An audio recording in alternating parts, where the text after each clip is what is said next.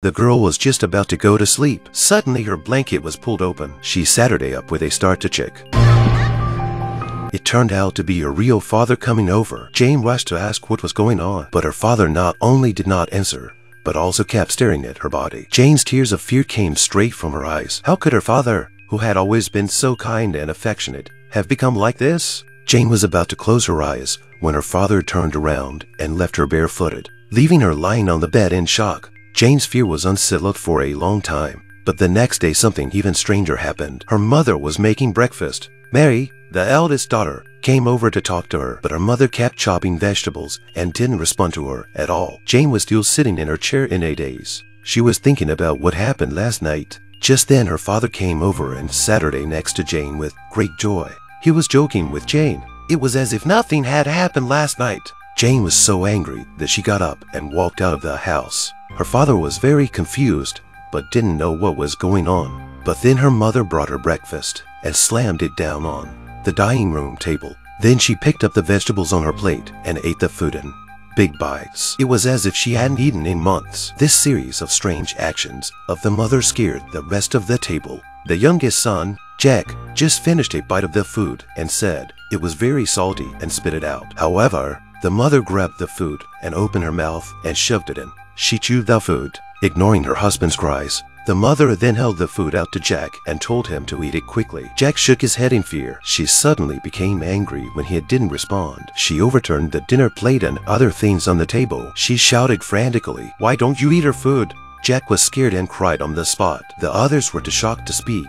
Jack kept begging and pleading to get his mother to calm down. However, in the evening, his wife was acting normal again and laughing as usual. But when Sam asked her about the morning's events, she didn't know anything. She even said she had an appointment with a friend that morning and didn't stay at home at all. Meanwhile, Mary was in the bathroom taking a shower. But then something even more bizarre happened. The girl was taking a shower in the bathroom. Suddenly she felt someone peeping at the door. Then she goes to wipe the fog off the glass. Her twin sister suddenly appeared and startled her. But what was even stranger was that her sister was staring grimly at her body. Suddenly she jerked her face to the glass, and she said she would take everyone in the house with her. Then she turned away with an evil smile. Mary wondered why her sister had become like this. But what she didn't expect was Mary got dressed, found her sister and asked her why she had just done that. But Jane said she hadn't left the room tonight. She didn't know what Mary was talking about. Jane then pulls her into her room and asks Mary to sleep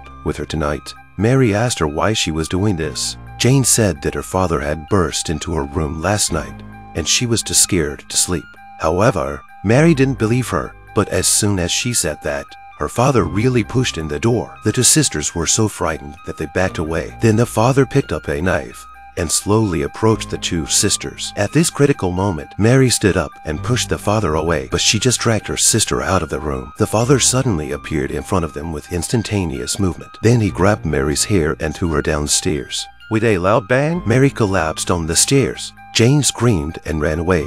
However, instead of following her, her father turned around and went into the storage room. He took out a bigger hammer. Just then, Mary woke up from the stairwell. She limped around, looking for Jane. But when she turned around, she saw her father with a hammer. He wielded the hammer and was ready to hit Mary. Jane arrives just in time and smashes her father in the face with a pen. However, he stood unharmed in the same place. Then the father swung a hammer towards her quickly. Luckily, Jane dodged in time. The hammer hit the door of the room. At that moment, her father's voice came from downstairs. The father in front of her heard the voice and dropped the hammer and turned away. The father, who was just downstairs, walked to the second floor. The two sisters had a frightened look on their faces and kept backing up. Sam did not know what game they were playing. Just as he was about to ask them what they were doing, his wife had picked up the hammer from the ground behind him. She slowly approached Sam with the hammer in her hand. Then, without saying a word, she hit him with the hammer. Sam dodged and asked her why she was doing that, but his wife ignored his question. When she saw her two daughters cowering on the ground, she didn't hesitate to hit them with a hammer. Sam rushed forward to protect his daughters with his body. However, his wife continued to hit him with one hammer after another and ignored him. Sam then got up and tried to stop his wife. He was pushed to the ground by her. She looked at the frightened family in front of her, and then a wicked smile appeared on her face. Then she walked back to her room, satisfied. But even though her feet were pierced by glass shards, she felt no pain at all. Just as she closed the door, her voice came again from downstairs. This time, she walked up to the second floor in confusion and asked what had just happened. But Sam was scared and avoided her. So who was that woman just now? Sam opened the door and found no one in the room at all. Only the hammer was on the floor. Sam seemed to have realized something. He then called his brother because Sam's brother is a very powerful exorcist. John came to Sam's house as soon as he knew about the situation. After careful observation, John found out that one of the people in Sam's house was a demon. In order to avoid another accident, we decided to sleep together in the living room. But in the middle of the night, Jack got up to go to the bathroom. As a result, he just walked out of the living room. Behind him, there was another Jack with a knife in his hand and slowly walked into the living room. He raised the knife and stabbed the man in the forehead, but no matter how hard he stabbed, the knife was blocked by something. The boy had to turn around and leave. The next second, the man pretending to sleep opened his eyes. It turned out that he had expected all this. The next day, John called the boy's family. They saw what happened last night on the surveillance video. John said there was something unclean in the room and an exorcism was needed immediately. But John knew it would be difficult for him alone to get rid of the demon lying in his brother's house.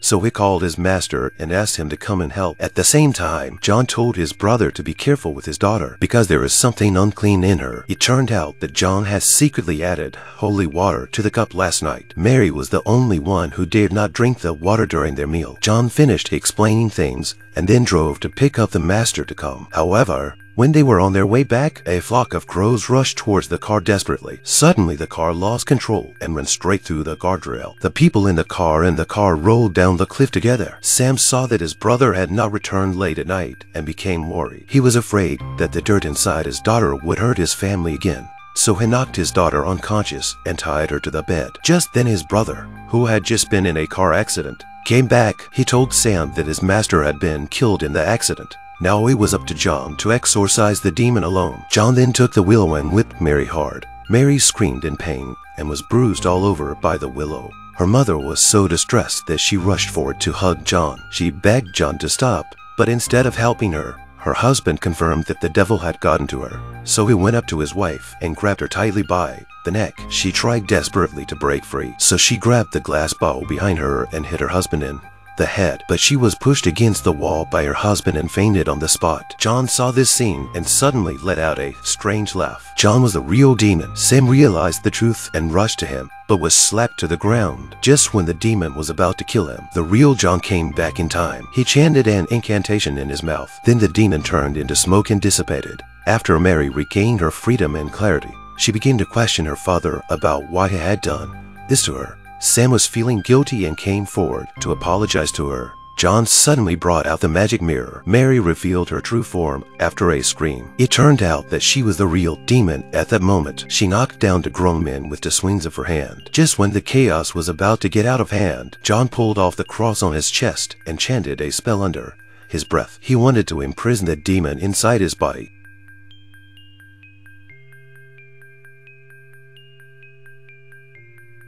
John then threw the cross to Sam and told him to hurry up and get rid of him so that the demon will be completely destroyed. But Sam just picked up the cross but hesitated to kill him. John took his brother's hand and inserted the cross into his body. In the end, John gave his life to destroy the demon forever. John succeeded in protecting all the people in his brother's family. Demons love to play with and torture humans. The film wants to show the theme is not limited to the traditional shock of exorcism. It is more about family relationships and ethics.